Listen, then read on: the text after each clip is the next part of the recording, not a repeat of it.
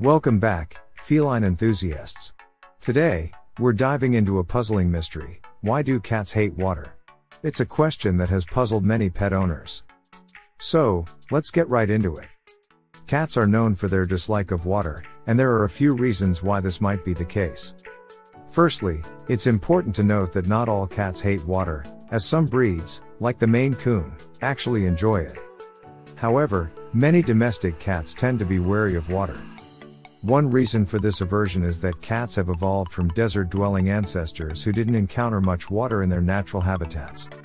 They are not naturally adapted to swimming or being in water for extended periods. Their fur is designed to be water-resistant rather than waterproof like a duck's feathers, so getting wet can make them feel uncomfortable and cold.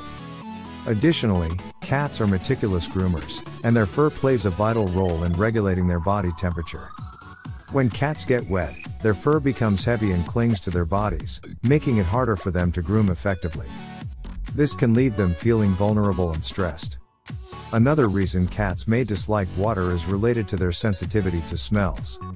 Water can wash away their scent markings, which they use to communicate with other cats. Cats rely on their sense of smell to navigate their environment, so the loss of their scent markings in water can be disorienting and make them feel insecure.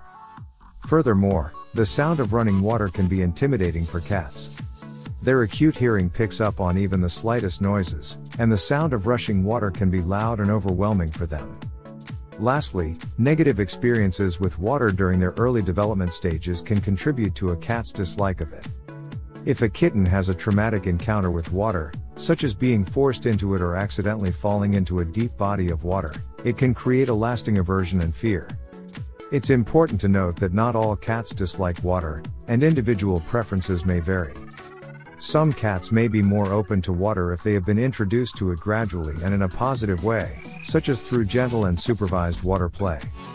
However, it's generally best to respect a cat's aversion to water and not force them into situations that cause them stress or discomfort. And there you have it, the reasons why cats generally have an aversion to water. Remember, each cat is unique, so it's essential to understand and respect their preferences. Thanks for joining me today. If you enjoyed this video, give it a thumbs up and hit that subscribe button for more fascinating insights into our feline friends. Until next time, keep your kitties dry and purring.